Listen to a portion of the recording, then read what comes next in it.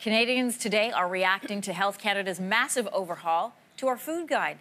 It's out with the 4 food groups and in with this, a well-balanced plate. The government is encouraging Canadians to eat plenty of vegetables, choose protein foods that come from plants more often. This is, as you know, a big shift away from the previous guide in which meat and dairy each had their own category and serving sizes. Joining us in studio this morning is Canada's Health Minister, Jeanette Petitpas-Taylor. Good to have you with us this morning. Thanks for having me today. All right, let's start with the elimination of these 4 food groups, and you've done away with the portion sizes. Why did we need to make this kind of a change? Well, I think we have to, first of all, take a few steps back. We've been working on updating Canada's food guide. I'd like to say jazz it up a little bit for the past several years. Health Canada workers have been working diligently at doing the research and also consulting with Canadians. So in 2016, 2017, more than 27,000 Canadians entered their submissions and we wanted to hear from them what they wanted the food guide to look like. So we had a lot of stakeholders and also everyday Canadians that told us what they needed. So in the food guide, as it was in the past, as you've indicated, we focused on food groups. We've moved away from that and we're really focusing on categories of food now. So if you saw in the plate, we see that we have half of our plate. We encourage Canadians to eat a lot of fruits and vegetables. The other quarter is whole grains, and the other quarter of that would be protein.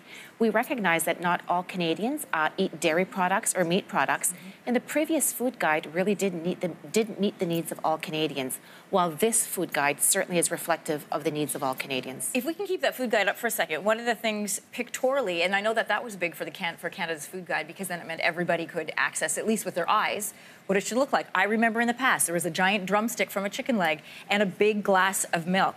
Those kinds of images are missing. There is dairy there. You see a little bit of yogurt. You see little tiny bits of steak, but it is not prominent. A big difference with this food guide is it's based in food science. So made independent from lobby groups, which are powerful in this country, like meat producers, beef producers, cattle farmers. The Dairy Farmers of Canada, although had a very measured response yesterday, have said in the past they are concerned about the lesser emphasis on milk and milk products.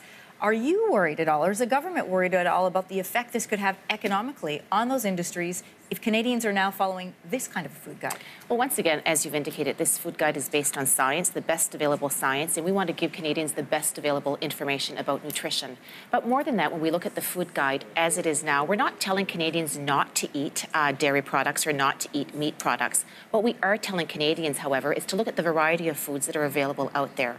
We have 37 million Canadians in this country that follow different diets, many of them from a multicultural type of background. So as indicated, the food guide in the past, they really couldn't identify to it.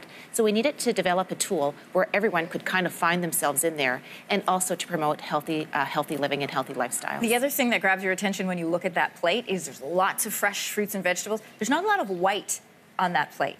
Even in the grains, the bread is a whole grain bread and there's no white, which I understand is your move away from processed foods. Correct. We really are encouraging Canadians to eat whole foods. And also, the food guide is not just about the food that we eat, but also that cultural experience, enjoying your food, savoring your food. I know when I think of food, I think of my family. I think of my mom when she used to make homemade bread, and I would wake up in the morning to that smell, to that aroma. Sure. We simply want to make sure that Canadians look at the food guide in a different way and to encourage them healthy eating habits and also to incorporate their children in the everyday cooking and to eat less processed food and to eat more focused whole foods. Families is an area, when I looked at this plate, I had a concern. I know when I go to the grocery store, buying fresh is expensive. Replacing meat with nuts is expensive as a snack.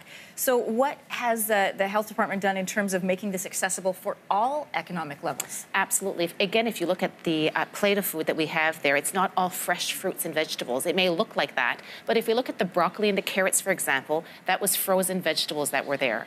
If you look at the tomatoes on the plate, those are canned tomatoes. So we've really considered all of the income levels as well, and we certainly recognize that there's some foods that cost more, but we also recognize that some healthy choices can be done on a budget as well.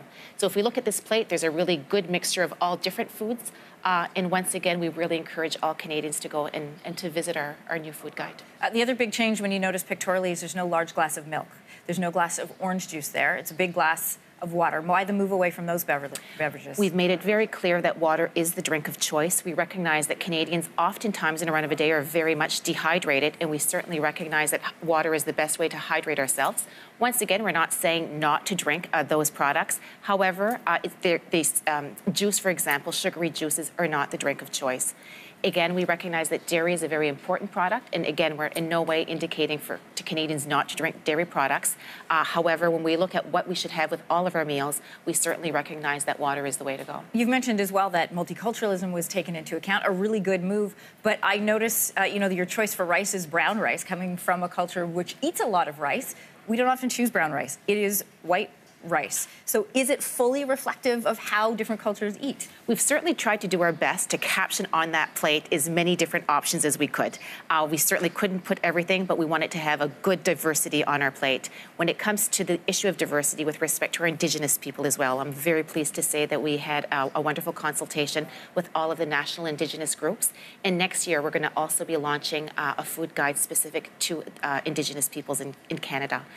For sure, this food guide certainly reflects their needs as well, but we also want to make sure that we're culturally sensitive to their needs. All right, good to have you here today, Minister. There's a lot of politics involved in food, so it's interesting to take a look at the science as well. Thanks so much. Thanks so much.